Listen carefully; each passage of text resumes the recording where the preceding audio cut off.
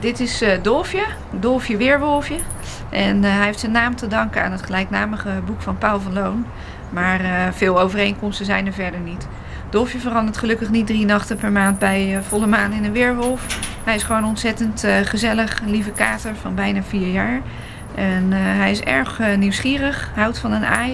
En hij staat dan ook gelijk voor de deur om geknuffeld te worden. Dolfje is zwervend aangetroffen, maar hij heeft gelukkig wel even mogen logeren bij de vinder. Nu zit hij bij ons in het dierentehuis en hij wil graag een plekje voor zichzelf.